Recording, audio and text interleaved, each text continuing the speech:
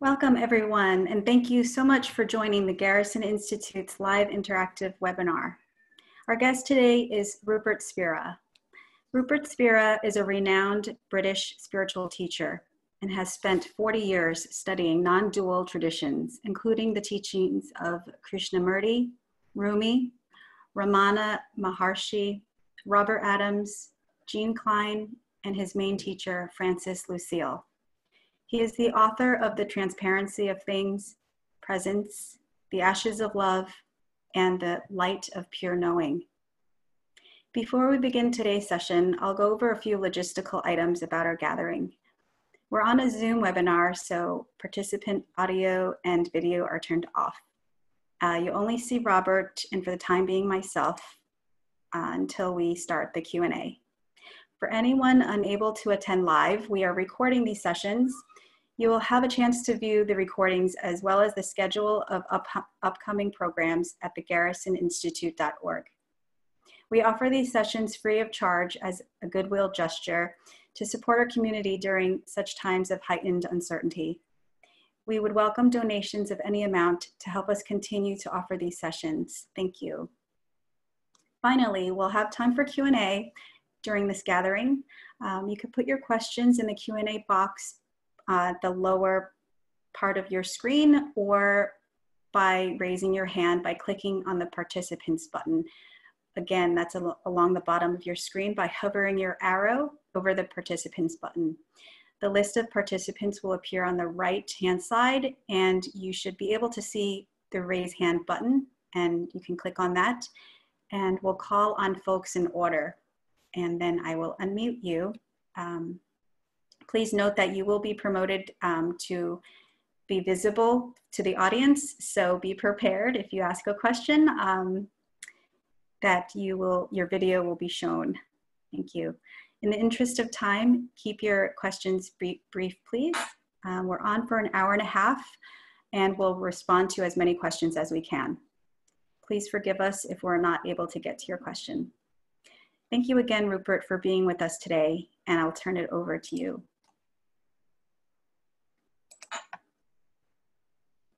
All your colleagues at Garrison, it's lovely to join you in this virtual way from my sitting room in Oxford, and welcome everyone from around the world.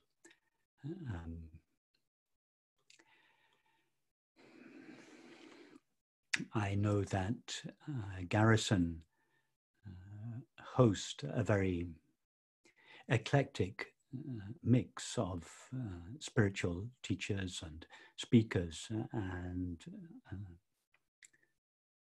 likewise the attendees that come to Garrison regularly come from almost every religious and spiritual tradition. So I wanted to say something briefly about the common element in all the great religious and spiritual traditions.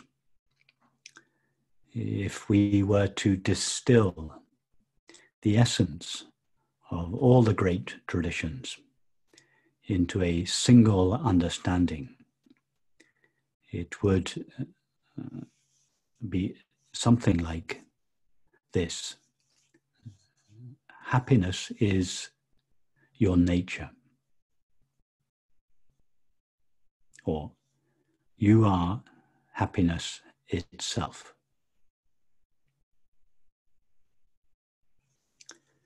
So we might wonder if happiness is our nature, the very nature of our being or ourself, then why do we not experience it all the time?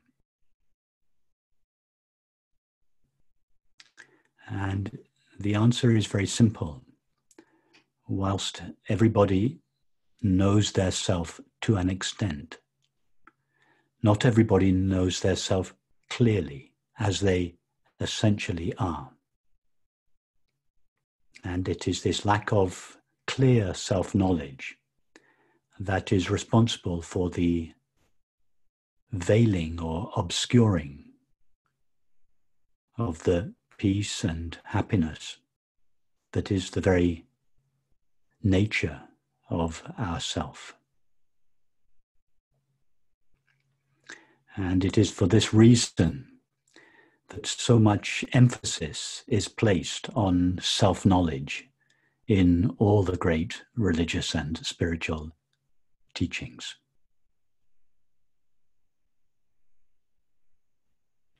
What is meant by self-knowledge?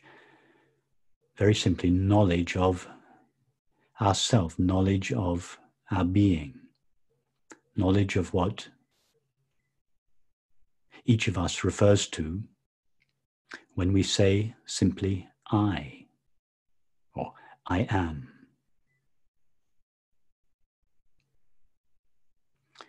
In fact, we think and speak the word I more often than any other word. And yet, very few of us know clearly what the word I refers to.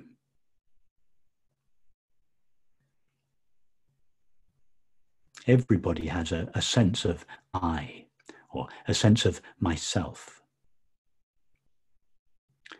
But in most cases, our sense of ourself is so thoroughly mixed up with the content of our experience that we do not know ourselves clearly.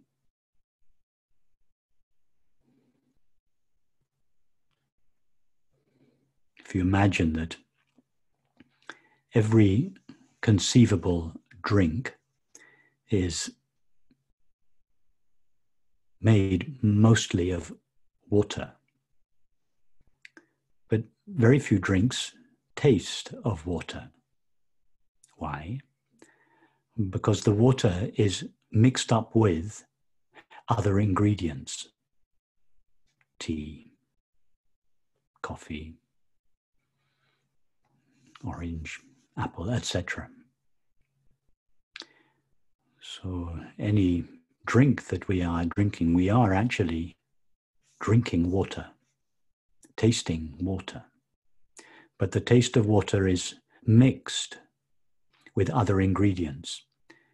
So we do not taste the water clearly.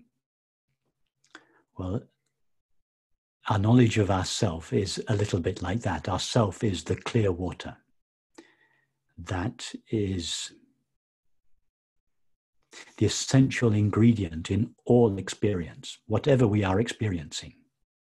It is we who are experiencing it. So we, ourself, our being, is present in every experience.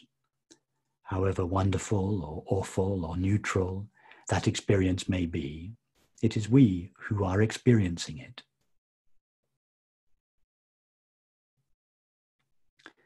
But this we, or this I, is not clearly known because, like the water mixed up with various ingredients, our self or our being is mixed up with the content of experience. And for this reason, whilst everybody knows their self to a certain extent, we don't know ourselves clearly. So the first step we take here is to extricate ourselves or separate ourselves out from the content of experience. This does not imply any rejection of experience, nor does it imply any manipulation of experience, let alone the getting rid of any experience. All that is necessary is to see clearly what element of experience is essential to us.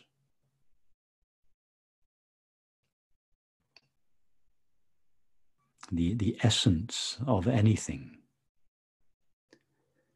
is the aspect of that thing that cannot be removed from it.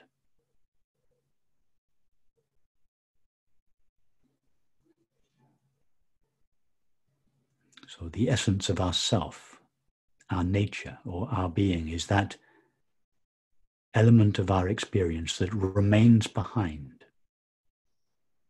when everything that is not essential to us has been removed. So start with your thoughts. No thought is essential to us. Even in the 10 minutes or so since this gathering started, most of us have had numerous thoughts. They arise, they exist briefly, and they vanish. We are the one that is aware of the thought. We are present before the existence of the thought, during its existence, and after it has vanished. The thought is not essential to us.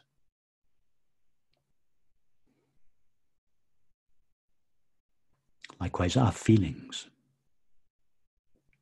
even our most intimate and treasured feelings, are not essential to us. We give them up freely, effortlessly, every time we fall asleep at night.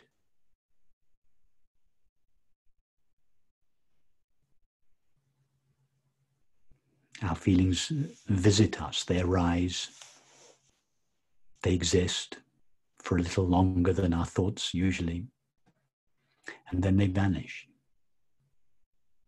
Anything that vanishes from us, or anything that is removed from us, cannot be essential to us.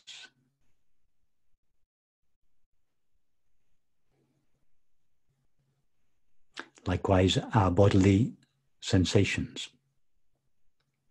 the tingling sensation behind our eyes, or our chest, or hands, or feet, the temperature of the air on our skin, the feeling of hunger, a headache. None of these sensations are essential to us. They are all appearing, existing, and vanishing. Therefore, they cannot be what we essentially are.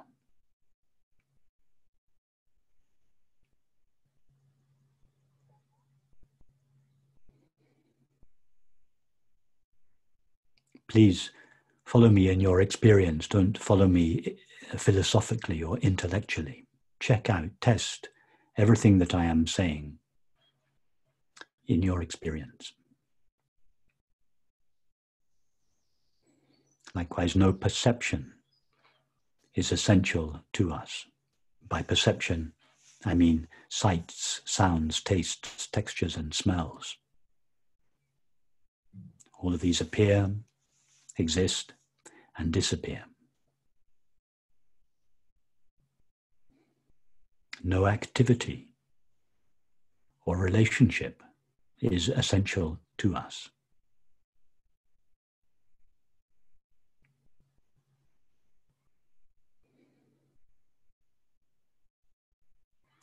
So ask yourself the question, when everything that can be removed from me is removed from me, what remains?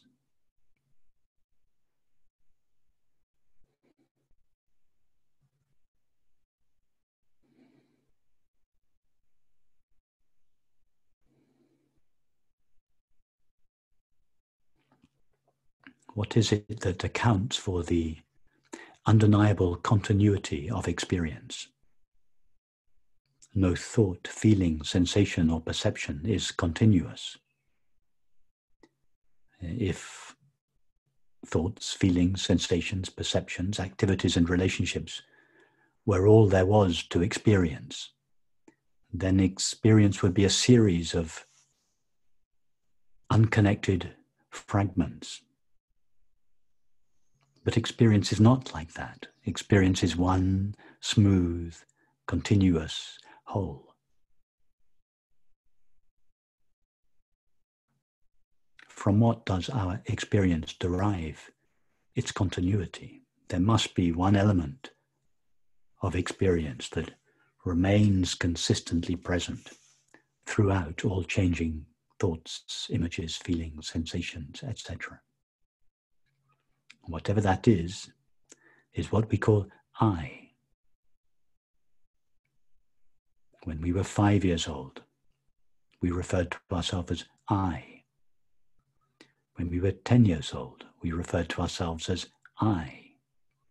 When we were 20, 30, 40, 50, 60, etc. years old, we refer to ourselves as I.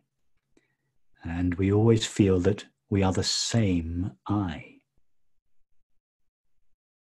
Do not each of you feel that you are essentially the same person now as you were this morning, or yesterday, or last year, or 10 years ago, or when you were 5-year-old children? Well, what is it in your experience of yourself that has remained the same? No thought, image, feeling, sensation, perception, activity or relationship has remained the same. So none of these qualify as I.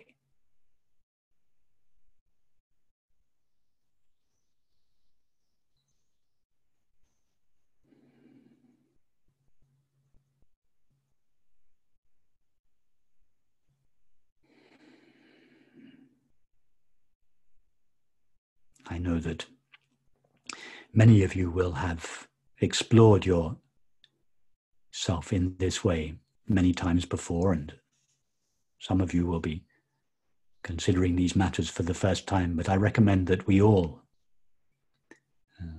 explore ourselves in this way as if for the first time.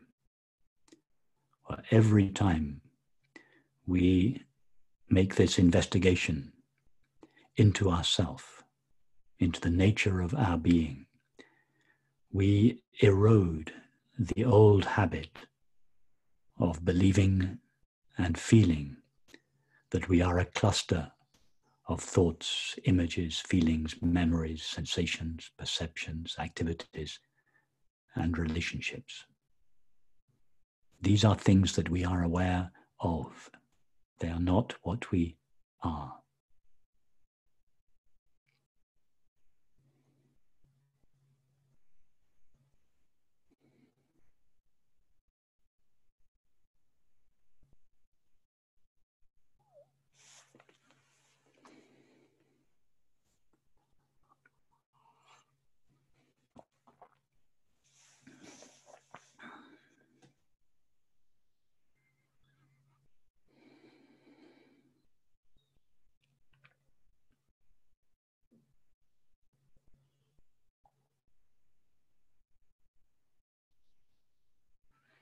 When everything that can be removed from us is removed from us, what remains is just the simple fact of being aware, or awareness itself. Everything that we are aware of appears, exists for a while, and vanishes. The fact of being aware, or awareness itself alone, remains consistently present throughout all changing experience.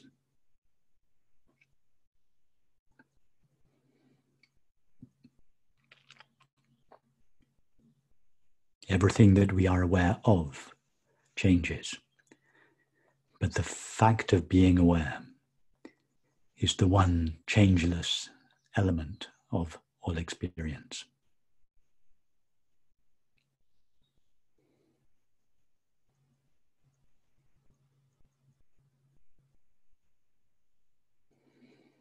Awareness or the fact of being aware is not something that we become as a result of this investigation.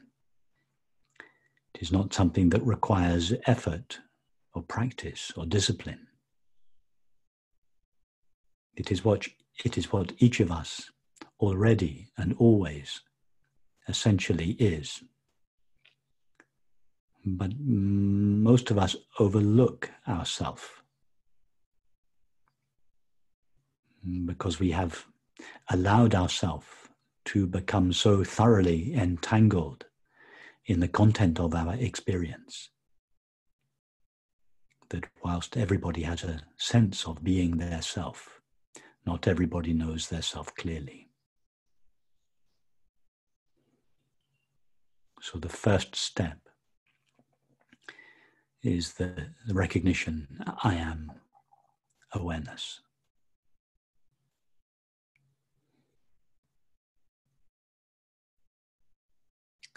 The second step is the recognition of the nature of the awareness that I am. Whilst it is a great discovery to recognize I am awareness, that recognition is not yet sufficient to bring us peace and happiness. It is necessary to recognize the nature of the awareness that I am.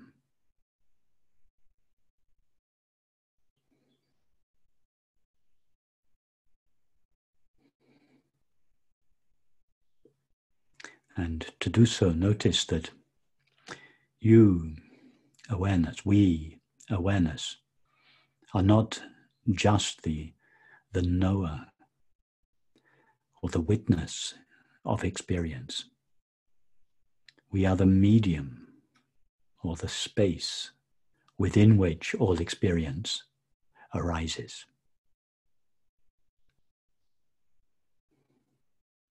So understand and, more importantly, feel that you are the aware openness, the aware emptiness in which the entire content of experience arises.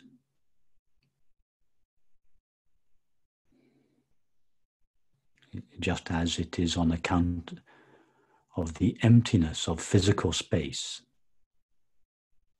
that there is room for physical objects within it. So likewise, it is on account of the emptiness, the transparency, the silence of ourself that there is room for experience within us.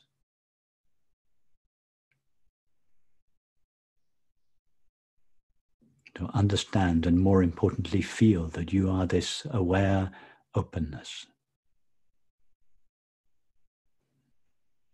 this aware emptiness, which is both the knowing element in all experience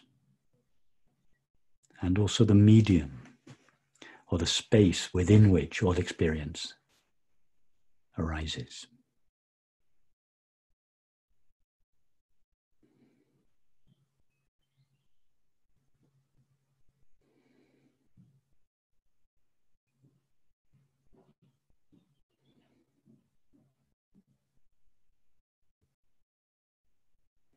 And see that just as nothing that takes place in physical space agitates that space in any way, so nothing that takes place in our self-awareness disturbs awareness in any way.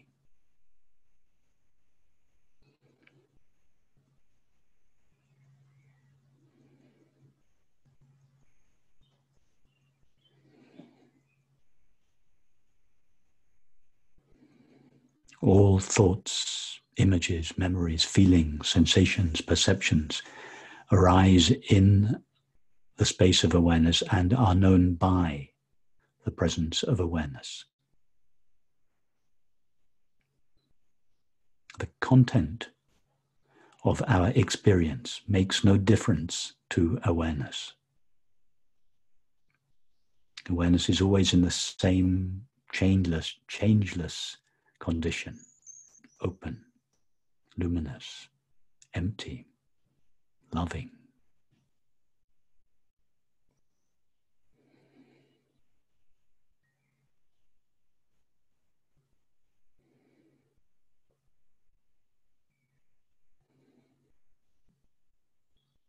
Notice that we, awareness, do not negotiate experience.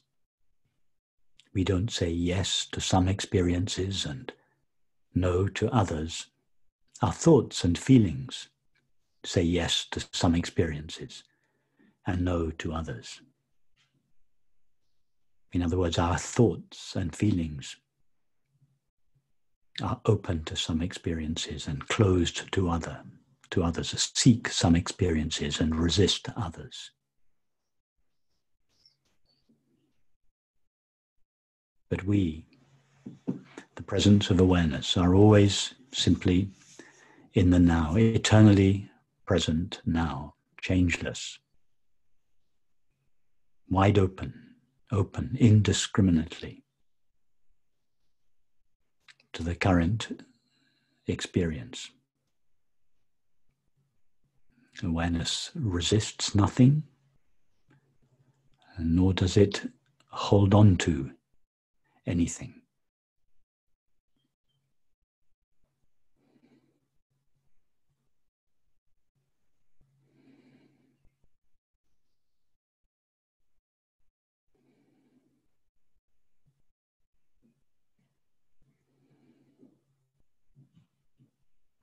And thus the nature of awareness is peace.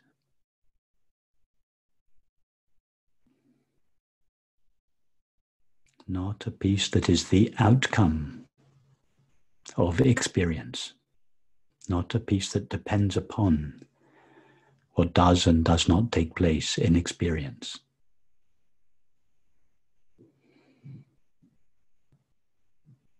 But a peace that is prior to and independent of the content of experience, and lies, so to speak, in the background of all experience.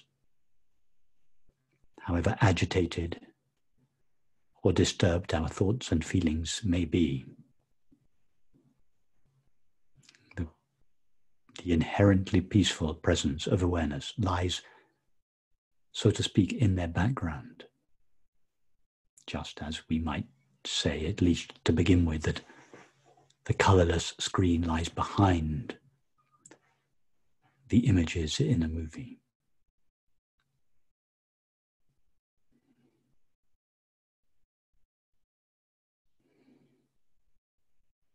And in fact, just as the colorless screen does not simply lie behind the colorful images in the movie, but utterly pervades them,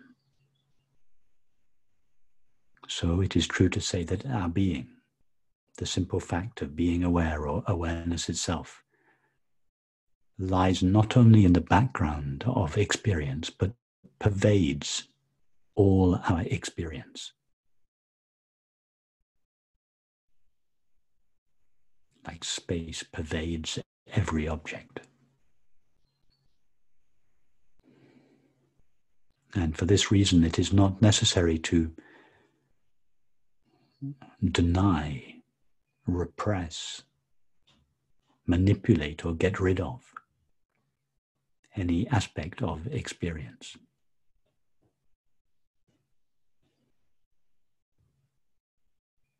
If we go deeply into the heart of any experience, we find ourselves there, the inherently peaceful presence of awareness.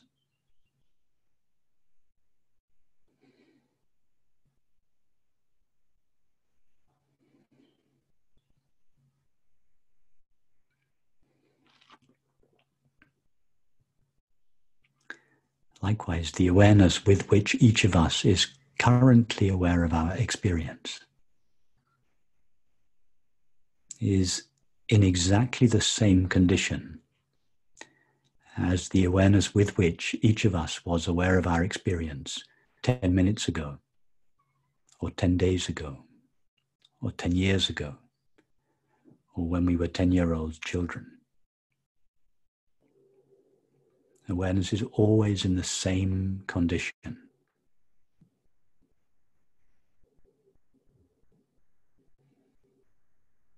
Just like the space, the physical space of the room in which you are now sitting. If you had taken a sample of the space in your room 10 minutes ago, 10 days ago, 10 years ago, 100 years ago, 1,000 years ago, and compared all the samples, the space would always be the same. Likewise, if we take a sample of ourself, if we taste or know ourself, the simple fact of being aware, or awareness itself, at any moment of experience, whatever the content of the experience, the taste of ourself is always the same. Peace, fulfillment, happiness.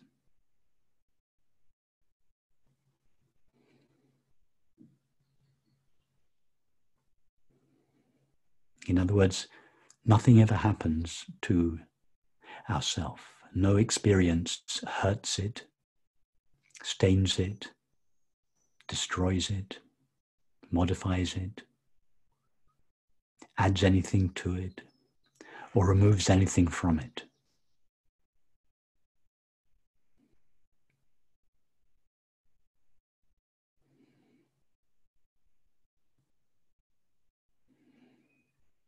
That is why ourself, the fact of being aware or awareness itself, never negotiates experience. It is why we awareness are always wide open to all experience. It is why we awareness say yes, indiscriminately, impartially, to all experience. Because we awareness know that our peace and our sense of wholeness or fulfillment is not dependent upon what does or does not happen in experience.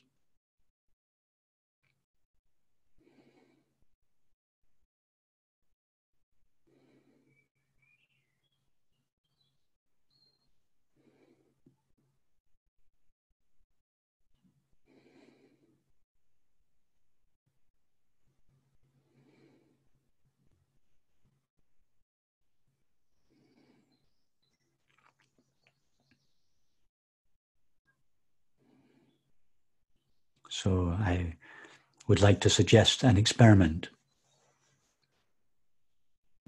for everyone, or at least anyone who would be interested, over the coming days and weeks. Instead of facing your experience as a conditioned bundle of thoughts and feelings, reacting and responding to every experience according to that conditioning, face every experience as the presence of awareness. Be knowingly the presence of awareness. And face every experience from its point of view.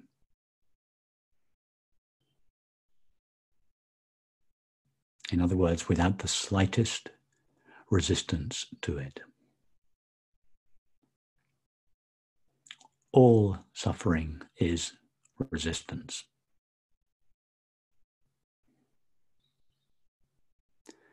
And because awareness does not know the meaning of the word resistance,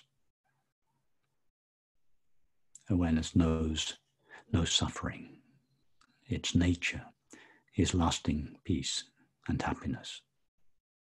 And it is for this reason that it is said, the direct path to peace and happiness is simply to know oneself as one essentially is.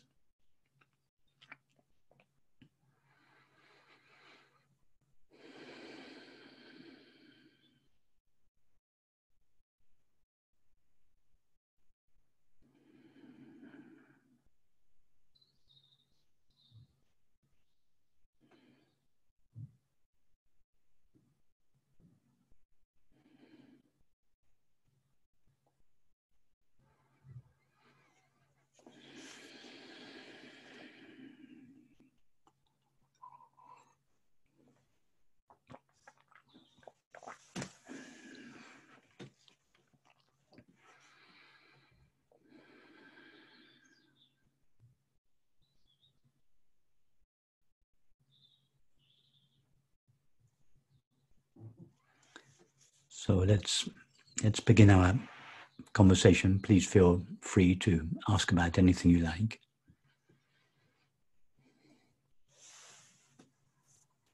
Okay, Rupert, I'm going to now find Anne Fleming, who has a question. I'll promote her in a moment. Anne, I'm going to promote you to panelist now. Your video will be shown to ask your question.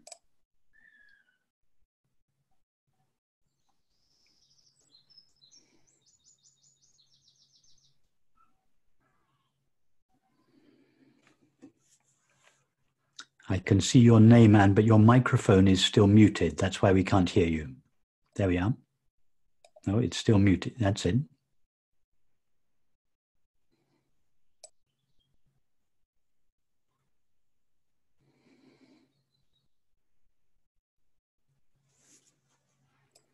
And if you could kindly start your video as well. Thank you.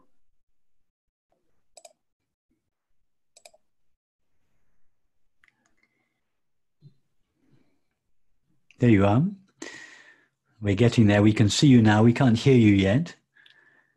Down in the bottom left-hand corner of your screen, and you'll see a little microphone icon that says mute. Just unmute your mic. Oh, it is unmuted. We should be able to hear you. And you are unmuted, but we can't seem to hear you. I'll read your question if that's okay. Anne asked, can you say something about using this self-knowledge while taking action in the world? Yes. Our action in the world is informed and by our thoughts and feelings. So the important question is, on whose behalf do our thoughts and feelings arise? Are our thoughts and feelings simply an extension of our past conditioning, or are our thoughts and feelings and their subsequent expression in our activities and relationships informed by our knowledge of ourself as awareness? So that is why I suggested that we face our experience as the presence of awareness. What I didn't go on to say, so I'm glad you've asked this question, is that we then engage with experience, we engage with activities and relationships from this perspective of ourself as awareness. And we allow that knowledge, that feeling understanding to inform our activities and relationships in the world.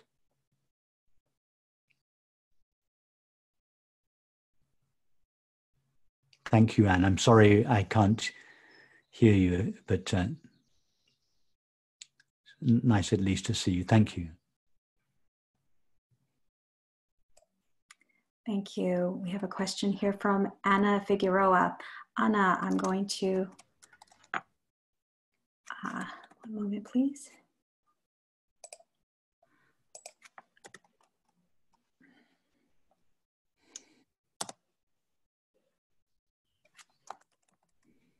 For some reason, I can't find her, but Anna's question was, what happens to awareness during, for example, moments like dreamless sleep or full sedation before surgery?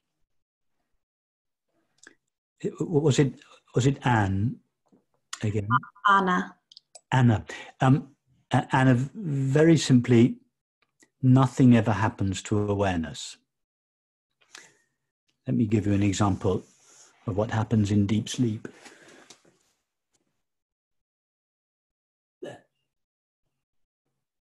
The content of experience is removed. I'm presuming that you're looking at my image on your screen. So in deep sleep, our thoughts, images, feelings, memories, sensations, perceptions, activities, and relationships, they all leave us. That is, they leave us awareness. But awareness remains as it always is, just as when I cover my camera, the image vanishes, but your screen remains the same. Nothing happens to the screen. So it's the same. It's the same under anesthetic. It's the same when the body dies. When the body dies, remember, I likened awareness to the space, the physical space of the room in which each of us is now sitting. That room, the space of the room in which each of us is sitting, seems to be limited by the four walls of the room. But if we were, each of us, to take a sample of the space in the room in which we are currently sitting, and someone were to take a sample of the same space in, let's say, 100 years' time, when the building that we are living in has been taken down, and then compare the two samples, that they will be identical. In other words, the space in the room in which each of us is now sitting is not now limited by the four walls of the room. When the room is taken down, when the building is demolished, nothing will happen to the space. Well, our self is like that.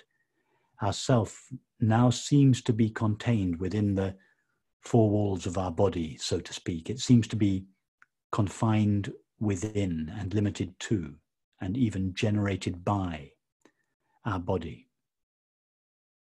It's true that this fact of being aware, or the sense of myself, does pervade our body, just as space pervades a room.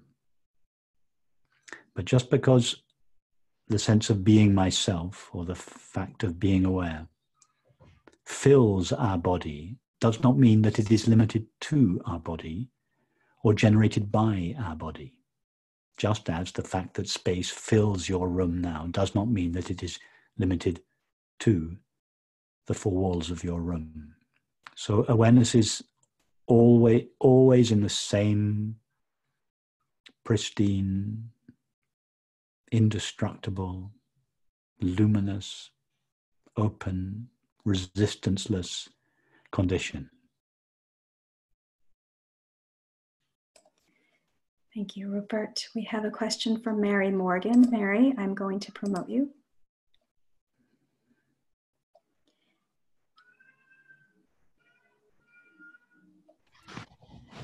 Hi, Rupert. Can you hear me? I can hear you, Mary, but I can't see you. Can you turn your video on? All right. Bottom left-hand corner. There you are. Rupert, I've been thinking about that space that you're talking about. This building is due to be destroyed and taken very soon. And I realize now that the space will always be the same. And I have this feeling that I will be too. You know, I will be the same regardless of whether it's here or not. I'm not making myself very clear. Yeah, you're making yourself clear. I understand. Okay. So in these, it's very, you know, this is a very unknowing, uncertain time for all of us. And it feels like to me that then that the space or this awareness stays regardless of what is happening out there, regardless of what. Mary, everything objective is uncertain. In fact, it is no more uncertain now than it was last year or 5 years ago. It's just that our customary certainties, our so-called certainties, are now realized to be very uncertain. In fact, they're always uncertain. But so objective experience is always uncertain. But there is one thing, Mary, that is not uncertain, and that is your being. Yes. It has remained unwaveringly present at every moment of your life. It has never flickered. It is the constant friend that is with you always. And as you feel your death approaching, the one thing that is important for you to do is to give your attention to your being and to let everything else slowly fall away. That is the best preparation, not only for life, to give one's attention to one's being and let whatever comes come and let whatever goes, but it is also the best preparation for death. Yes.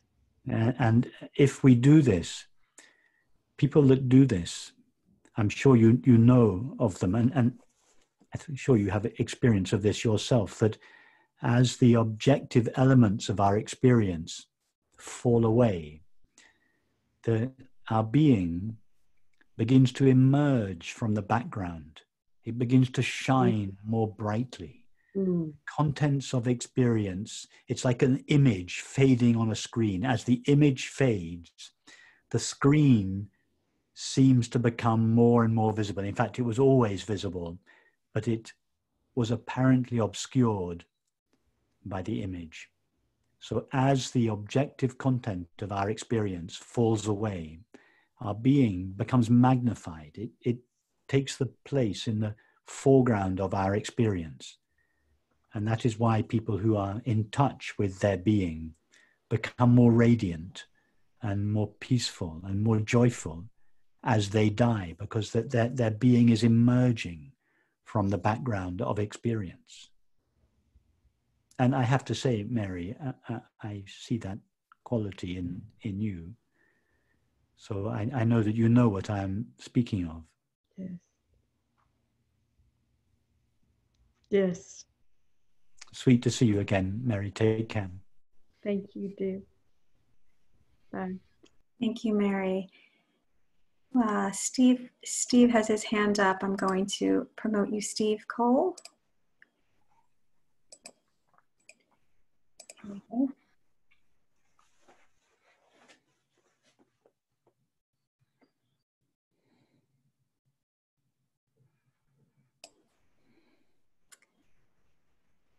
It's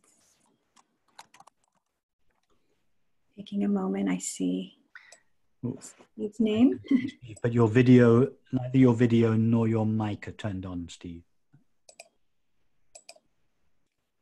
Steve, could you please unmute yourself? There you go.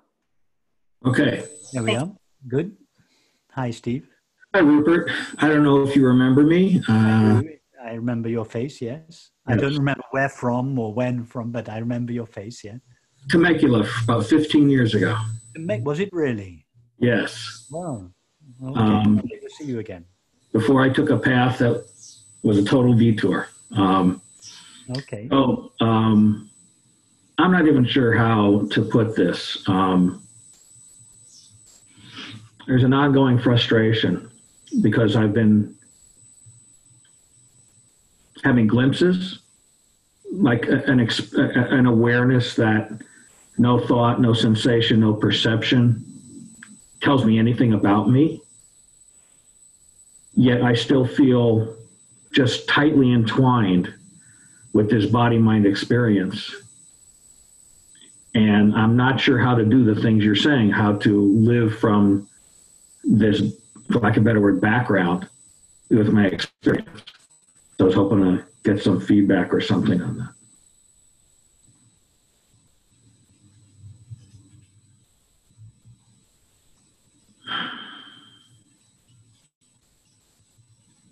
So is it clear to you, Steve, that you are essentially the presence of awareness with which you are aware of your experience? I mean, are you now not the one that is aware of this conversation? Yes, I am the one aware. And you are not only aware of the sight of my face, but the sound of my voice. But you don't mistake yourself for the sight of my face or the sound of my voice. You don't think I am Rupert. No, No. okay. Why not? Because you're aware of them. You're not Rupert. You're aware of Rupert. Yes. You're aware of your own thoughts and feelings in exactly the same way that you are aware of the image of my face and the sound of my voice. They may seem to be a little closer to you. Actually, they're not even closer to you. No experience is at a distance from the awareness that knows it. But I grant that your thoughts and feelings may seem to be closer to you than the sight of my face or the sound of my voice. But nevertheless, you are still aware of them in just the same way that you are aware of the sight of my face and the sound of my voice. Is that not so? With a little bit of a twist, it seems that I am aware of an experience, like a physical experience, when it's happening. Okay. I seem to become aware of a thought after it's happening. Well, it doesn't matter what the order is. You're aware of my face, you're aware of the sensation, you're aware of a thought, you're aware of a feeling, you're aware of the sound of my voice, then you're aware of another thought, then you're aware of a sensation in the body. It doesn't matter what order experience comes in. Whatever order it comes in, you are aware of it. Yes.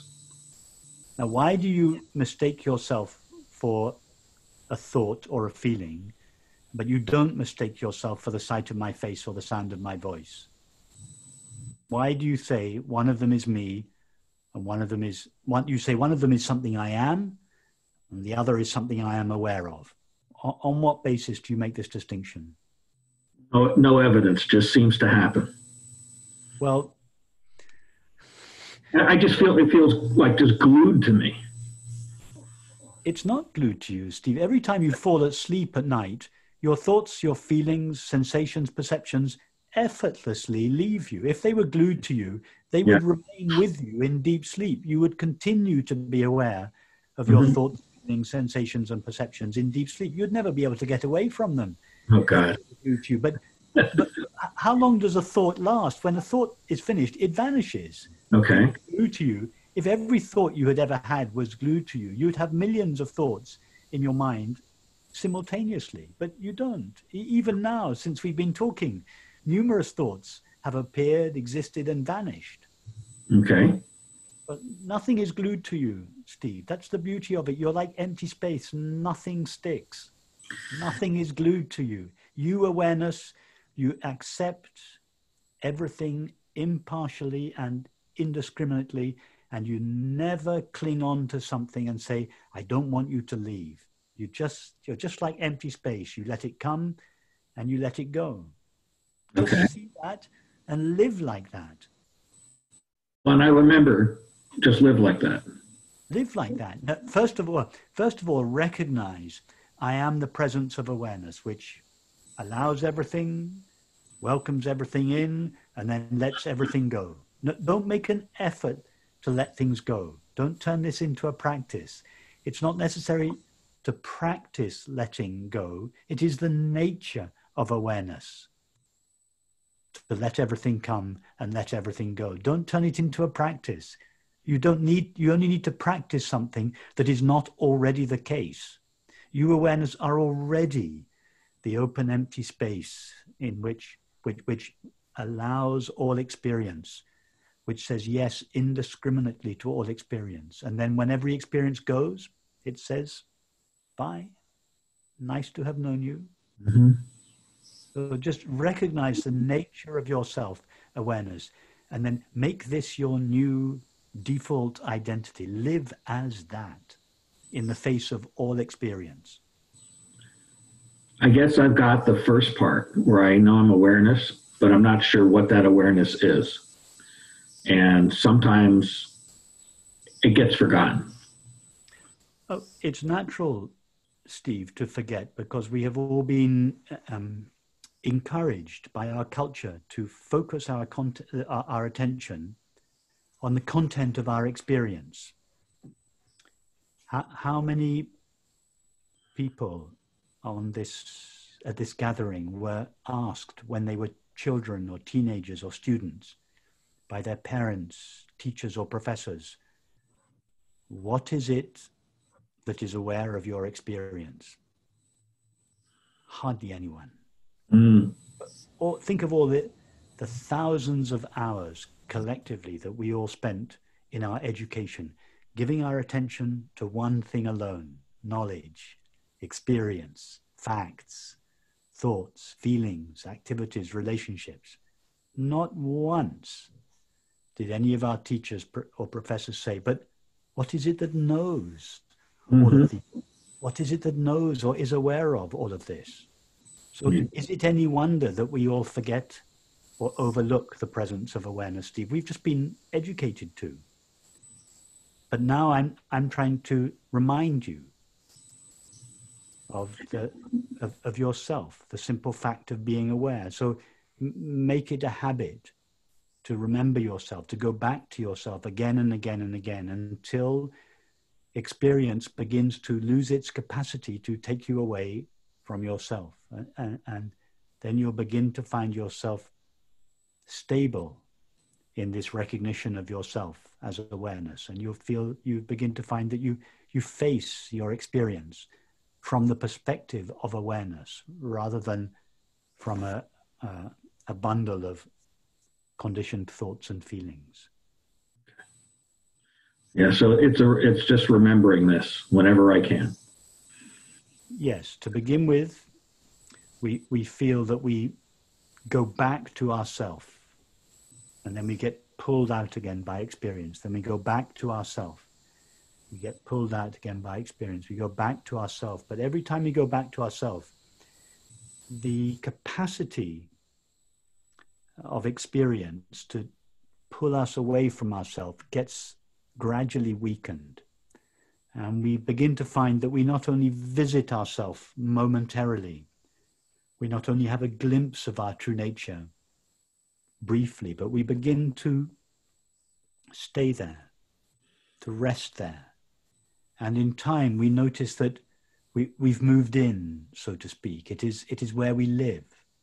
We still face our experience. We still engage with experience, relate with people. But we do so from this perspective. And the beautiful thing about this perspective is that we discover that the peace and the happiness for which we previously sought in objects, substances, activities, circumstances, relationships, etc., we begin to find that in ourselves. So we no longer seek peace, happiness, fulfillment, love in the world. It doesn't mean to say that we don't engage in activities and relationships. We do, but we no longer do so for the purpose of finding peace and happiness. Yeah. Our engagement in the world comes from the experience of peace, joy, and love. It is not trying to extract peace, joy, and love from the world and from people. And it is impossible for situations, objects, substances, people to give us peace and happiness. There's nothing that ruins a relationship more quickly than our expectation or even our demand that our companion behave in such a way that conforms to our idea of what we need to be happy. It's a recipe for disaster in relationships. That's just one example. Yeah. It's been an old habit of trying to look at my life as a problem to be solved. With all the training and conditioning I've had over the years. And you and Francis keep saying, stop that. Or leave it alone. Let it do what it wants. That's not you. There are no problems. I know. There are just situations. Our problem, there's only one problem, Steve. It's very simple. It is our resistance to what is. Mm-hmm. But it's too late to resist what is. What is already what is. Yes. Resisted. Yes. So all we do by resisting it is making ourselves miserable. That's it. That's all, the only result of it. Why not just turn around and say yes? to your current experience. There may be a situation, there may be something that requires a response from you, but now that your thoughts and feelings are no longer informed by this neurotic, anxious, needy, unfulfilled self, you will find that your response to your current circumstances will be so much more effective and efficient. Your activities and relationships will bring peace and joy and harmony and love into the situation in which you find yourself engaging. It's great to see you again, Steve. Where do you live? Are you living in Southern California now? Yes, I live in San Diego. I've been here the whole time. Oh, near Francesco. Lovely. Yes, and I still go back up to Temecula whenever it's open. It's all closed down now, but yes, it is. Well, I hope our paths may cross there again. I hope so too. I really enjoyed talking with you. Thank you. Take care, Steve. Lovely to see you again. Thank you again. Thank you, Steve. We have a question from Lisa Elovic. I will promote you.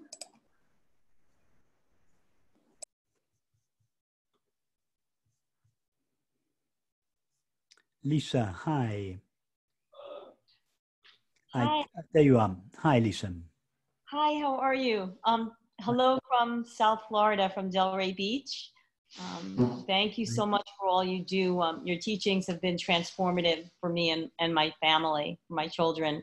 So thank you. My question is it possible to be in a healthy, intimate relationship with someone that may be on a different spiritual path than you? And more specifically, if you are in a relationship with someone that is very based in intellect and logic and may not be open to more esoteric teachings. The answer is yes, Lisa. The answer is yes.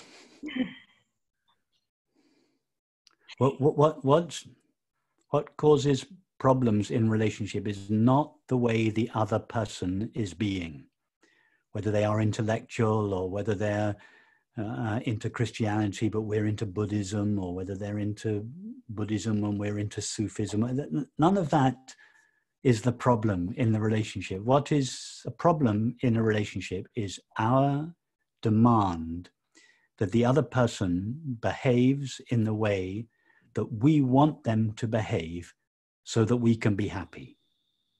That's the problem in relationships.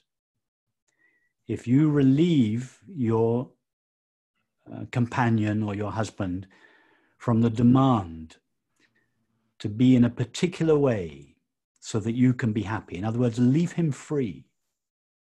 And in order to do that, you can't impose that on yourself. You can only do that, and it happens spontaneously, if you know that you are free.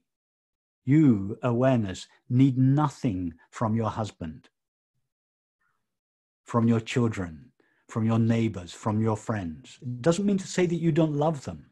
It doesn't mean to say that you don't spend time with them, you engage with them, but you don't need anything from them. Why? Because you know yourself as the inherently peaceful, unconditionally fulfilled presence of awareness. That is what you bring to your relationship. You don't make emotional, psychological demands on your husband, your partner, your friend,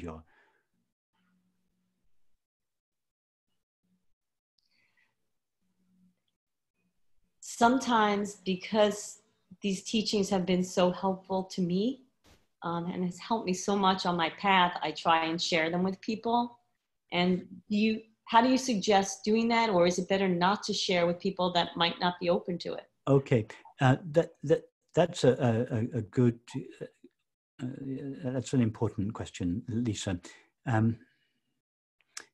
Yes, if the general rule, and this is just a generalization, of course, there are always exceptions, but the general rule is that if someone, as you say, is closed, they're not interested, they don't ask you anything, then don't impose it on them. I mean, would you ever would you ever force your children to play tennis if they were not interested in playing tennis? So of course you wouldn't. You wouldn't dream of it. Just because you love playing, I have no idea. It's just an example. But let's say you love playing tennis, you would make it available. But if they like riding horses or studying physics or whatever it is, then you give them that freedom. So don't impose your understanding on people. It's best to say too little than to say too much. In fact, it's best not to say anything unless somebody asks you. Then, if somebody asks you, then you've had an invitation and you can respond, and you should respond from your own experience and understanding. But don't worry, Lisa, if people don't ask you or they don't seem to share your interest in and love of these matters, don't worry, because there are so many ways in which peace and joy and love communicate themselves. They do not need to be communicated through words. Peace, I'm sure we all here well know the experience of being with someone who is at peace or happy in themselves. That person may not be talking, they may be just one of a group of people that you just notice them, and their peace communicates itself to you. Their joy communicates itself to you without their having said anything to you. I'm sure you know that experience. Yes. And that is the safest way to share this understanding, because you can argue with words. Someone who was a scientist or a fundamentalist Christian could easily disagree with something that I've said this evening and could argue with me about it to prove that what I've said is not true, etc., etc. But you can't argue with peace and happiness. I mean, peace and happiness is its own evidence. So don't worry if of course I understand, because you love this understanding and it has obviously helped you so much, and it is natural, particularly if you see others suffering, that you want to share your path to peace with them. But you have to be skillful and sensitive and not impose it on them. But know that even if you don't say anything, just your peace will awaken, at least to a degree, their essential nature of peace, just by your proximity to them. Thank you. Nice to meet you, Lisa. I wish you and your family the very best. Thank you so much. Thank you, Lisa. Thank you, Rupert. We have a question from Elaine Guardo. I will promote you.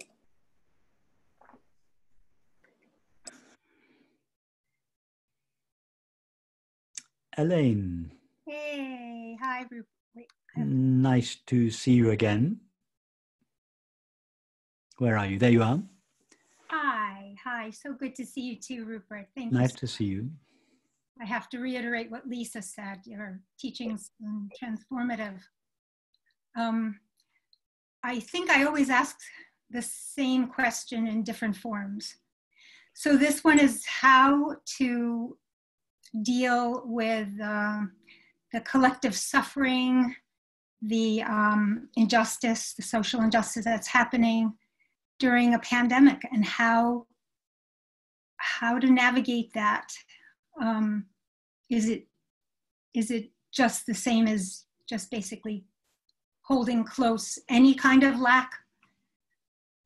Is it the same? Well, the most important thing, Elaine, is not to come from a place of lack in yourself.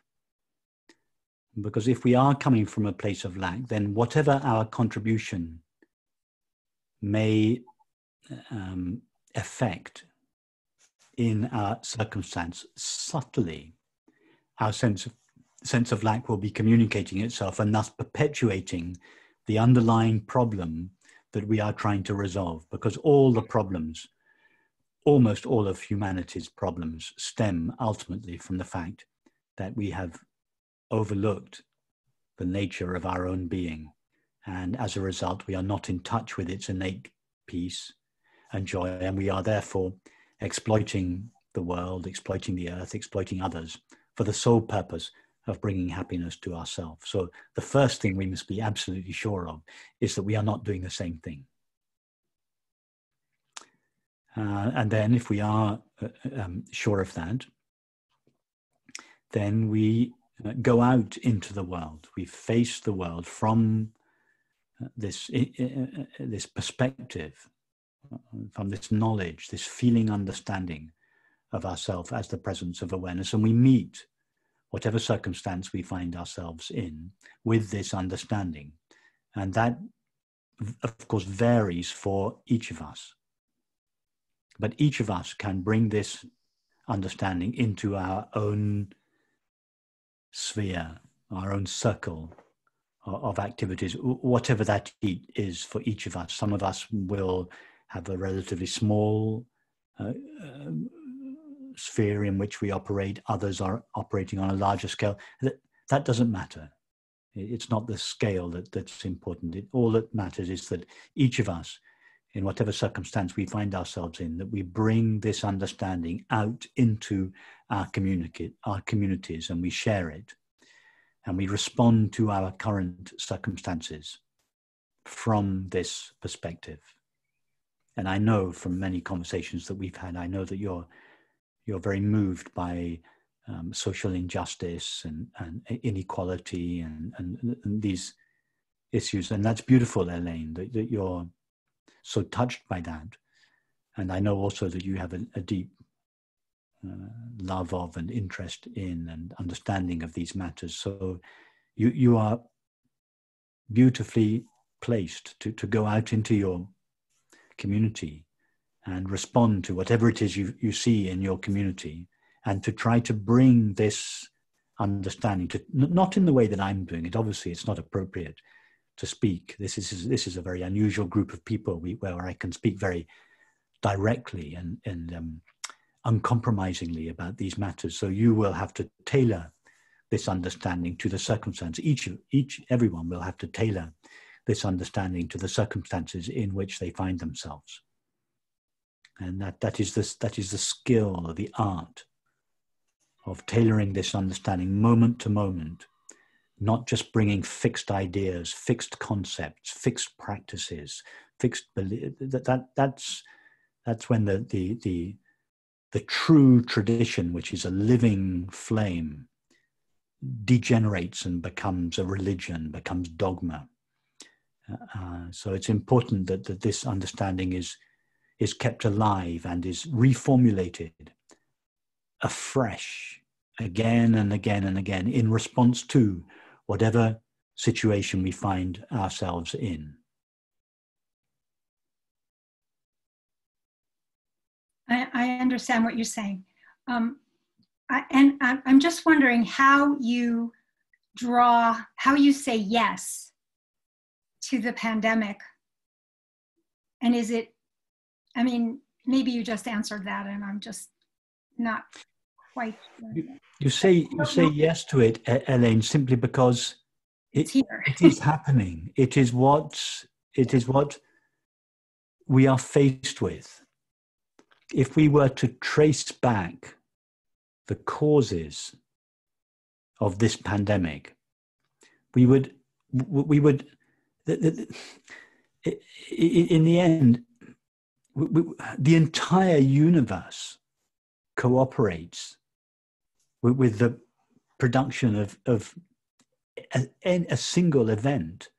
If we were to trace back the causes of the pandemic and to connect each cause, you'd end up with the Big Bang. Well, if you're going to take on that's an awful lot to take on. And please don't misunderstand me, Elaine. I don't mean to say that in the face of the pandemic, we just think, oh, well, it's happening. Let's not do anything about it. No, of course, we should do something about it. Of course we should, but not from a place of resistance. Right. From a place of complete openness. We say, yes, this is what is happening. What is the appropriate response, moment by moment? Whatever that is for each of us, and however each of us can contribute. Some of us may be able to contribute politically, others may be able to just help in our local communities. There are so many ways that each of us can help. Thank you. Thank you.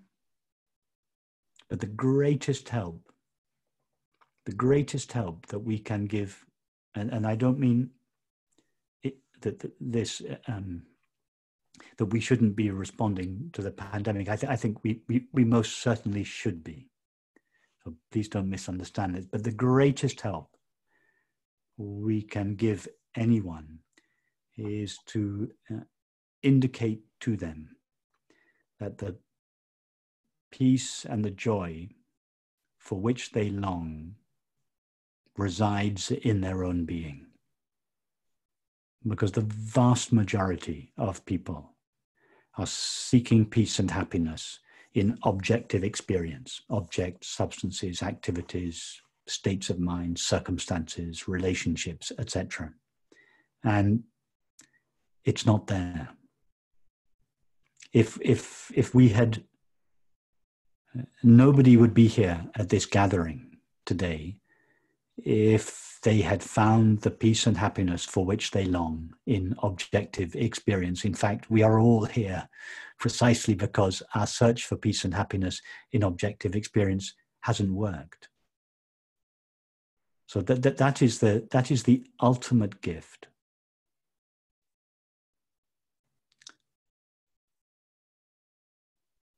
And I know that you know this, Elaine. And as I say, please don't think that I'm implying that one should not at the same time respond appropriately to the pandemic. I think each of us should. Of course. In our own way. Of course. It's lovely. Are you singing, Elaine? Yes, virtually. Yeah. You're a virtual choir? Yes, we are a virtual choir. Lovely, yeah. Good. Okay, take care. Nice to see you again. Great to see you, Rupert. Stay well. Bye. Thanks. Thank you. Now we'll take a question from Gioa.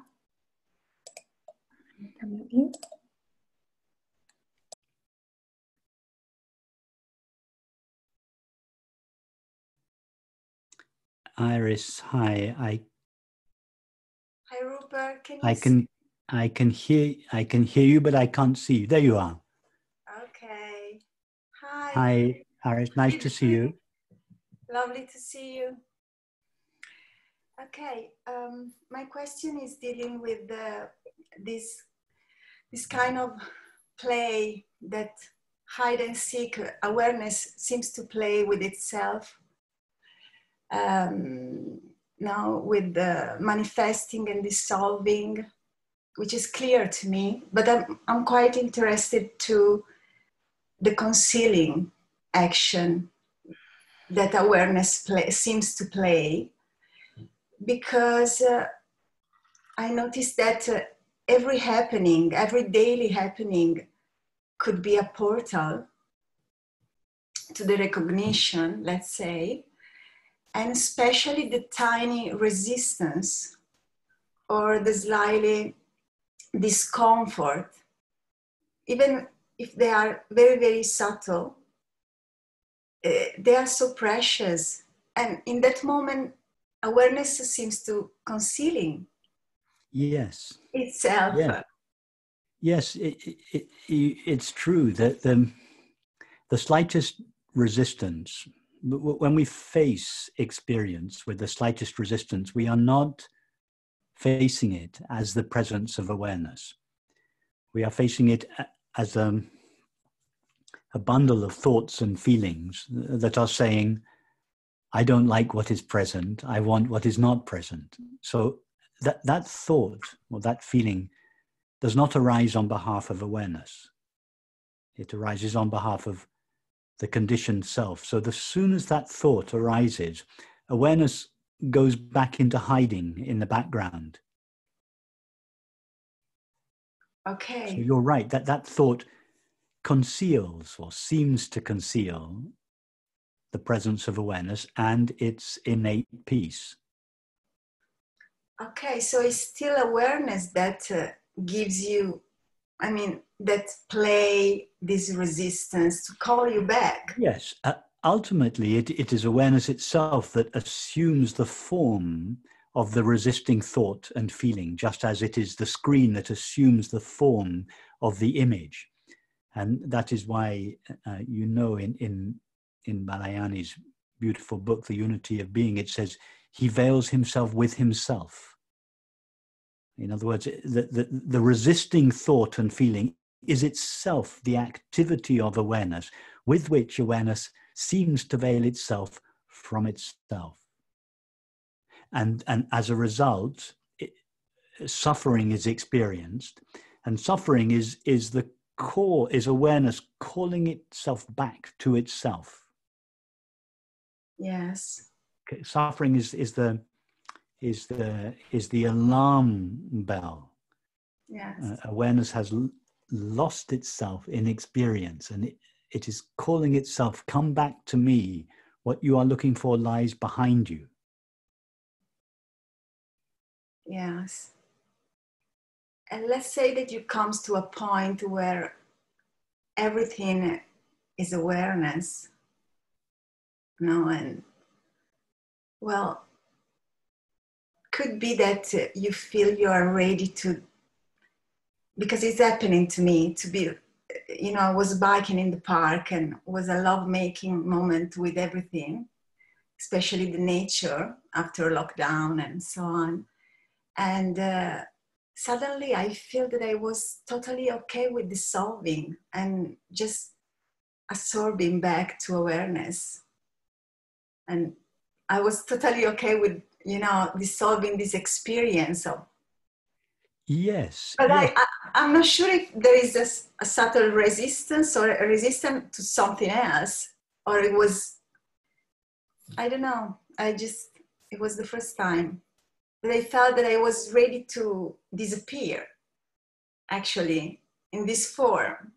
Yeah, exactly. There's a complete surrendering to your current experience. No desire to, no impulse to resist anything, no impulse to hold on to anything. So you find yourself totally in the moment, because why would you escape the moment? There's nothing in the moment that you're resisting. There'll be no attempt to replace the current experience with a new experience. So it's a complete moment by moment welcoming, moment by moment letting go. So even your own identity as a person, which is attachments to thoughts, feelings, activities, relationships, you let them all go. It's a kind of death. It's what it's meant to die before you die. It is a letting go of everything, not just the objects in our life and the relationships, the active, but also our own thoughts and feelings. It's a total letting go of everything that we thought we were. It is a sort of death, yes. Or at least a readiness. A readiness to dissolve, as you say.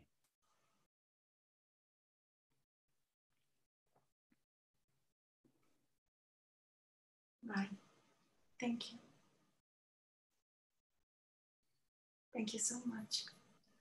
Sweet to see you, Aris. How are things in Italy? Is it have things opened up a bit there? You can go out and about a bit now, and yes, they open up just a little. We have an hour and a half each day to breathe outside, let's say. Good. Good. And your family are well? Everyone is very well, very safe. Good. Good. Hope the same for you and your family. Yes, all well. Thank you. Sweet to see you. Take care. Lovely to see you. Thank you. Thank you so much. It looks like we have time for one last question. Leonardo, I will promote you.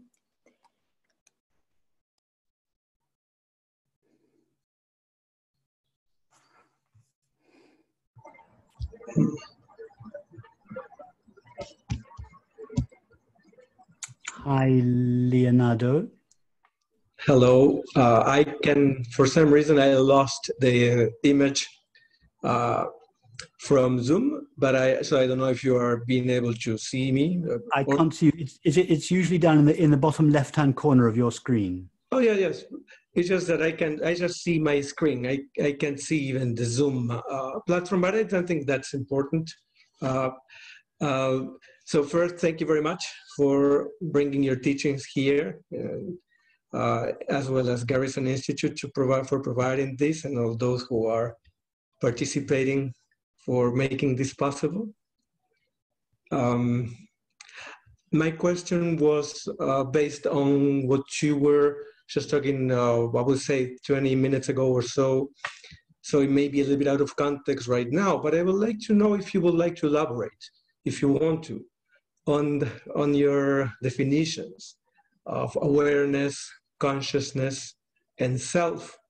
And I will be more than glad to listen to you about this. Okay. Well, first of all, Leonardo, I use the words awareness, consciousness, and self synonymously. And I would define awareness as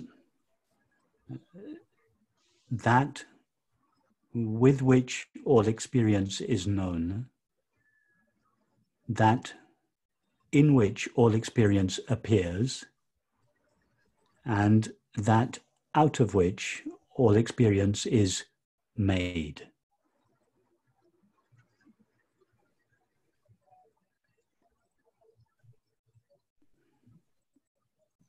And another way of defining it would be awareness is the reality from which, or the infinite, indivisible reality from which everyone and everything derive their apparently independent existence.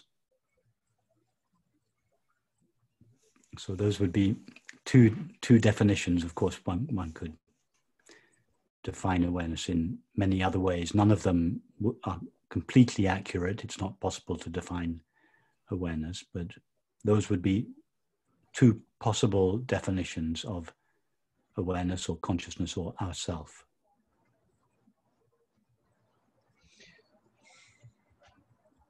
Well, that's very, very fascinating. And so, sorry, I didn't. You cut out then, Leonardo. What did you say? I didn't hear you.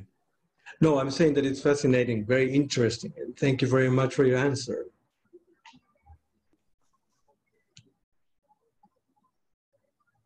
Thank you, Leonardo. Nice to meet you. Nice to meet you too. Thank you. You too.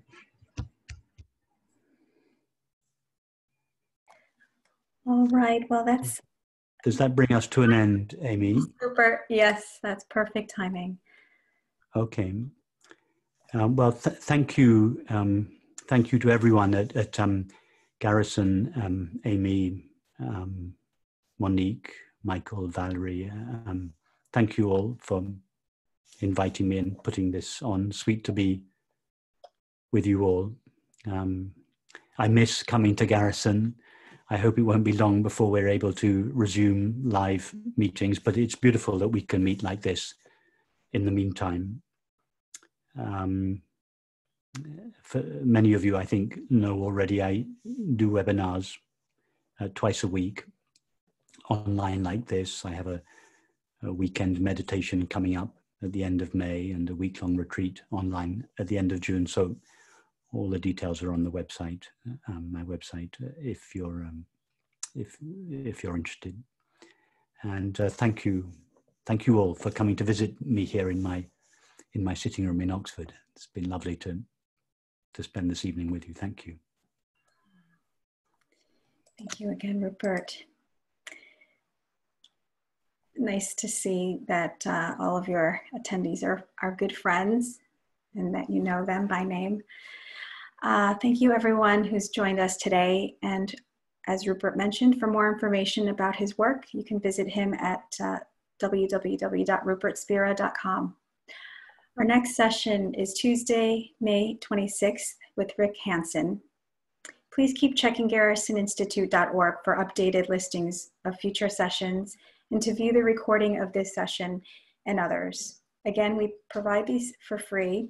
If you would like to support this effort, please consider making a donation at garrisoninstitute.org. May everyone be happy, healthy, and safe. Thank you.